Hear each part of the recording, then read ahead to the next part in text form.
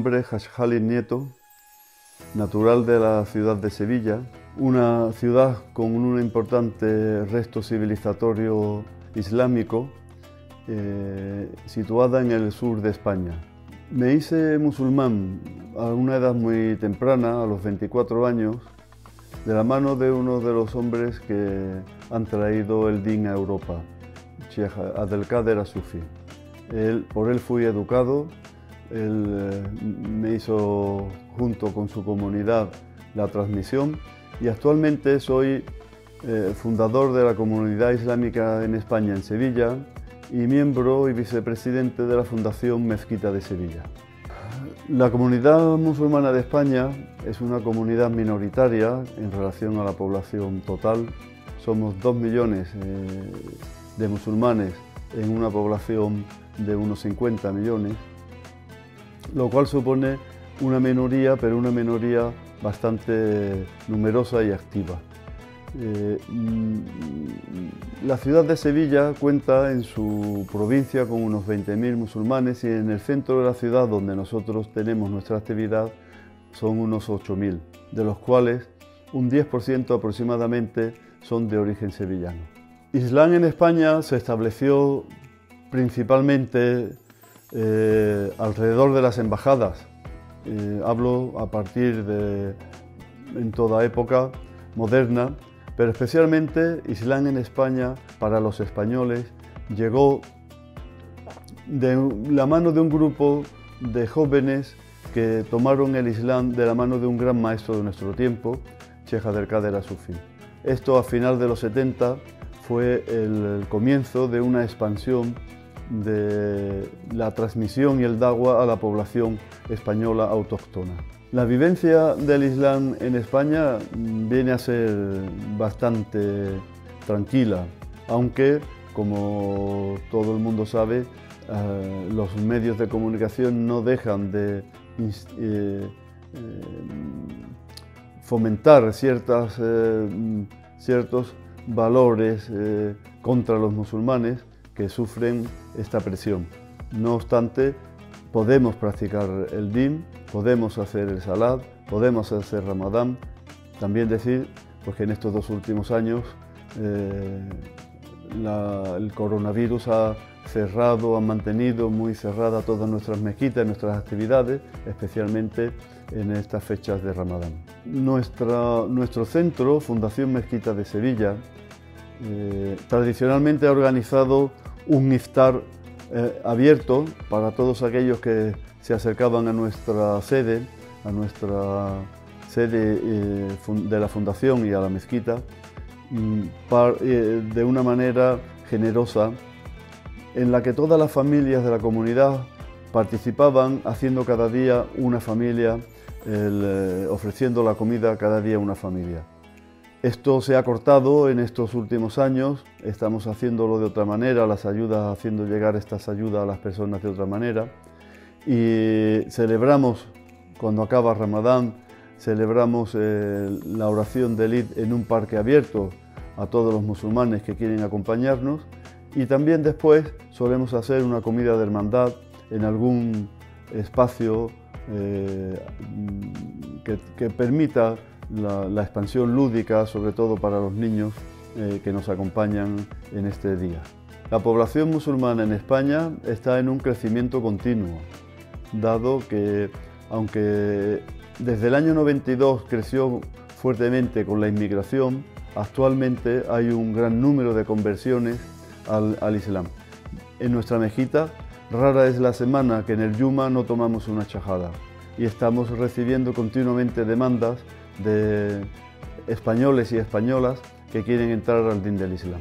Para atender las necesidades de esta población, evidentemente se han construido algunas mezquitas, fundamentalmente en las principales ciudades, como Madrid, Valencia, Málaga, siempre por parte de países árabes o del Golfo. Pero hay un caso especial, que es la mezquita de Granada, que está construida por parte de la comunidad española, esta comunidad naciente que ha tenido una gran trayectoria en el recorrido del Islam en España. Tenemos que diferenciar dos cosas: las mezquitas singulares que hemos mencionado en estas ciudades y las musallas. Generalmente España está llena de musallas en casi todas las ciudades donde hay una pequeña concentración de musulmanes. A partir de 50, 100 o 150 musulmanes ya buscan un lugar donde establecer la oración.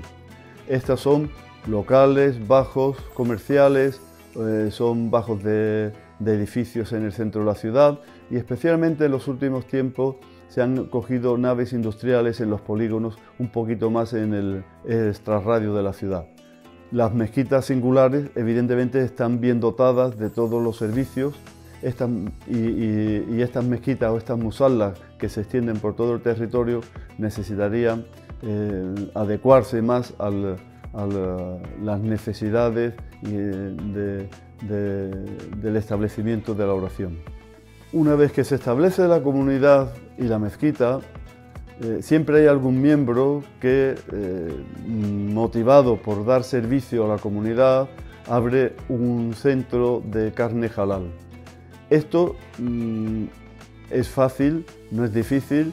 En este momento hay muchas cadenas distribuidoras que permiten que los alimentos halal lleguen a la población y se pueden encontrar fácilmente en las ciudades. En los pueblos es más difícil, pero la gente de los pueblos generalmente se abastece en el centro de la ciudad para tener su necesidad cubierta. La información general que llega tanto a los musulmanes como a la población general española está mediada por los medios de comunicación. No tenemos una información directa ni tenemos un órgano que pueda comunicar directamente las vivencias del pueblo turco a España. Eso sí, nuestra comunidad en especial, tanto Sevilla como Granada, tiene una relación histórica con Turquía, especialmente con la ciudad de Estambul, tanto en personas particulares como con instituciones. Pero la opinión que merece Turquía a los musulmanes, yo creo que en este momento están los musulmanes residentes en España están muy atentos a los acontecimientos en lo que el señor Tayyip Erdogan supone como un baluarte de defensa del valor del Islam en el mundo. Y sí que hay una opinión generalizada de esfuerzo por parte del pueblo turco por mantener la tradición islámica. Fundación Mezquita de Sevilla tiene abierto un proyecto de construcción de mezquita. Ya hemos visitado, hemos estado en relación con varias instituciones del gobierno turco, tanto así como fundaciones que provienen de ella, con el Ministerio de Asuntos Religiosos. Y lo que ahora necesitamos del pueblo turco es apoyo a nuestra mezquita, apoyo a la construcción. Estamos en una fase con determinadas promesas de algunos países, pero nada se concreta. Tuvimos una experiencia en el pasado que fue fallida, dado que todos los medios que se iban a emplear eran gubernamentales, el terreno era cedido. En este nuevo proyecto queremos que el terreno sea propiedad de la comunidad islámica, que no haya mediación ni fin a esa propiedad, y construirlo y mantenerlo con un waqf que se cree en torno a este proyecto. Entonces mi mensaje es para el pueblo turco es que estén atentos a este proyecto, que se interesen por él, que ayuden a Fundación Mezquita de Sevilla, porque ayudar al Islam fuera de nuestras tierras es una ayuda al Islam dentro de nuestras tierras.